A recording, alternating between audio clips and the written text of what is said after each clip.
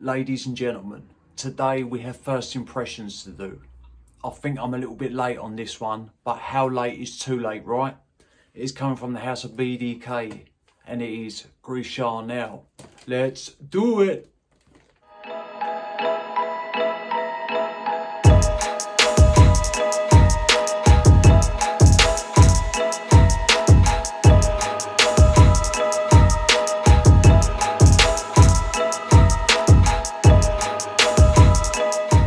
What is good, YouTube? Hello ladies and gentlemen, and welcome back to my channel. My name is Mikeycologne, and if you tuned in as always, people, thank you for doing so. To all my subscribers, thank you very much for the support. If you're new here, thank you for stopping by. If you enjoy my content, like, comment, subscribe.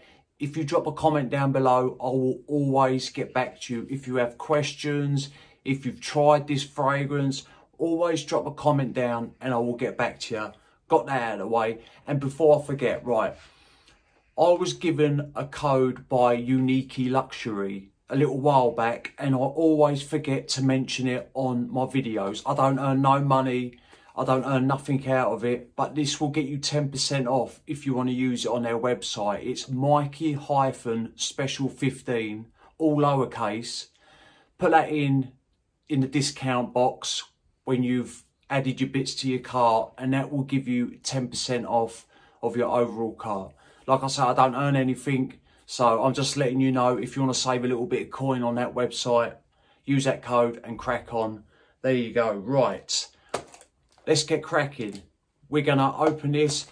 I've heard reviews on it ages ago. I don't know the notes, I don't look up the notes. I believe I know that there's sandalwood in this, and I think that's all I can remember. I like to do it the old school way, crack it, smell it first, then we'll go from there. Obviously, like I say, people, drop a comment down below if you have tried this fragrance. Let's do it. As you can see, still sealed. Let's just rip it open. I own one from this brand, Citrus Riviera. Nice fragrance. I don't think I've reviewed that yet, I'm not sure. And there is your bottle, 100 ml, eau de parfum concentration. Just some additional information on the back and on the side. Gris Charnel, Bdk Parfums, Paris. Let's do it. That's this in there.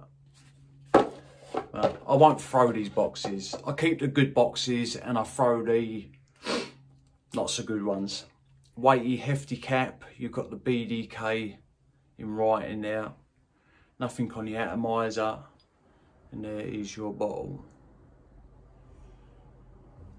Let's spray it. It is about the juice. They are weighty caps. There's no doubt about it. Do not be dropping one of them on your foot, because you will know about it. Alright, let's see what we get. Can't find. And spray straight away.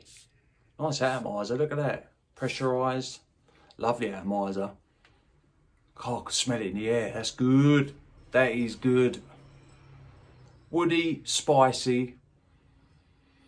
I know some of you might think that I'm a weirdo because I go like this, but I try and get it in the air first and let the test strip calm down for a second. Got a little bit of spice, it is quite spicy, definitely woody. There's a little bit of sweetness to this fragrance. A little bit herbal and green. But it's more woodsy up front and spicy. And that green nuance and that herbal tone that I'm getting are sort of, they're there, but they're not so in your face at the minute anyway. And it has this creamy facet to it as well. This would make a great going out fragrance. Unisex, I believe, straight away. It is a little bit woody, but I think this is unisex because of that creamy nature and that semi-sweet or semi-sweetness that's going on. I believe that this can be worn by both sexes. Yeah, this would be great if you're going out to a formal event, gathering, party, dinner. this would go very, very well. It's not screaming, but it doesn't seem to be a slouch. Yeah, I like that. That is very, very nice.